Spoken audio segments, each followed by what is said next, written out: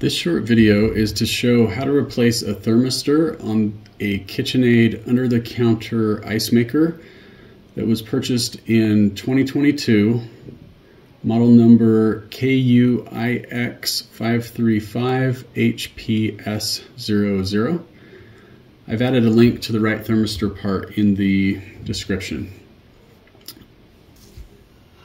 The reason why I'm replacing the thermistor is because I noticed our ice maker was making ice constantly and was always extremely full of ice, even though the max ice button was not turned on. When the ice maker never stops making ice, there's a great chance that your thermistor has gone bad and needs to be replaced. The very first thing to do is to turn off the power. And I removed the ice just for convenience because the ice was all the way up to the top. In order to change the thermistor, remove this plastic guard. On these newer models, there are no screws underneath. The older models, there are some screws that first need to be removed. But for this newer model, this was purchased in 2022. For this model, there's actually no screws, and so the way that you do this is you just pull this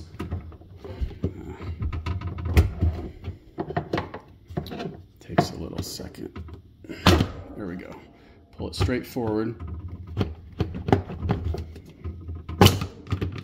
and there it goes. So on the back, you can see these are some little tabs, little guards that snap right on, and so just pulling that straight back will remove that. And then also notice on the top there's some little little guides. When you put it back in, those just go in top. Okay, now with the top off, we can see where the thermistor, so this is the thermistor here, the wiring goes back behind this bracket. And let's see if we can get a little closer up in there. There we go. So you can see here, this is where the connector connects up. And so first thing to do here before we remove it is to, it is kind of tight in here. Let's see which way's the best. There we go. So you kind of push in that little release, and then now you can remove this thermistor. The next thing that we need to do is unscrew it.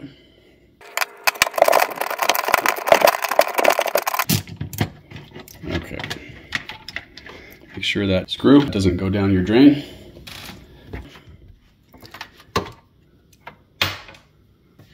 Okay.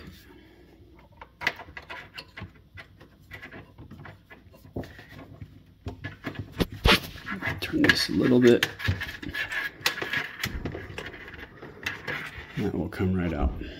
Okay, so we have this old thermistor. This one is bad. It's not detecting the temperatures correctly, and so I've purchased a new one.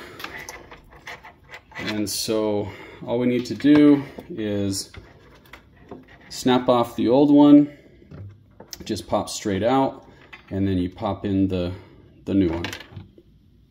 Okay, so now I have the new thermistor added, pushed into this little bracket, and now what I want to first do is screw this in a little bit just by hand to hold it into place so I can get the wire plugged in up top.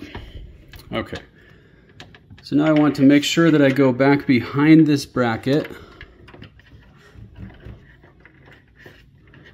and the camera, I can't get my head down in here, but let's see if we can get it in. Okay, there we go. And it just snaps right in. You'll hear that click in. And again, make sure this wire is back behind this bracket, behind where it screws in.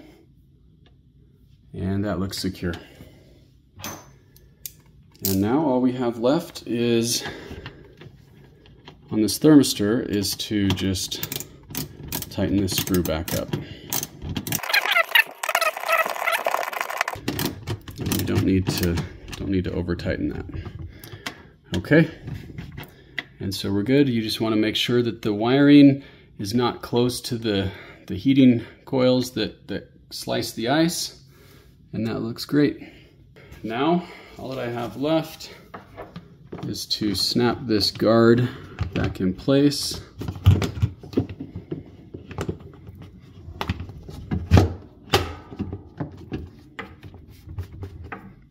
And that's it.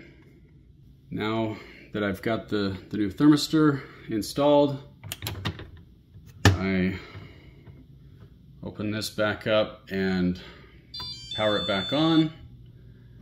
And I don't need the max ice. I will turn that off.